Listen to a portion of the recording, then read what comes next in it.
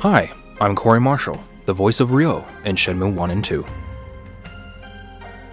The Shenmue series not only features an engrossing story and compelling gameplay, but also includes a host of fascinating characters to carry you along this epic saga. The iconic hero, Ryo Hazuki, almost needs no introduction.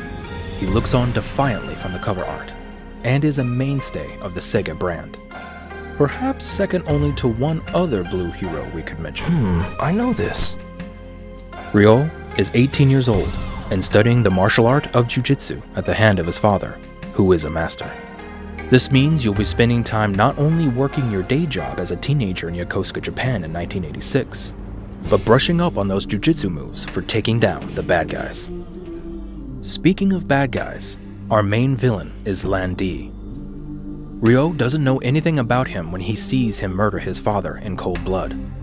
But as your investigation draws closer, you'll learn a lot more about his involvement in China's criminal underworld and his mysterious connection to Ryo's father. Who is that other face so prominent on the Shenmue cover art? Ryo would certainly like to know, because he keeps seeing her in his dreams. That is Shenmue, and while we don't know much about her, we know her destiny is intertwined with Ryo's, and that one day they will meet. As Ryo delves deeper into his investigation, he'll meet many other characters, both friend and foe, and some we're not so sure. Rin is a gang leader who could prove a powerful ally, if not for his strong penchant for betrayal.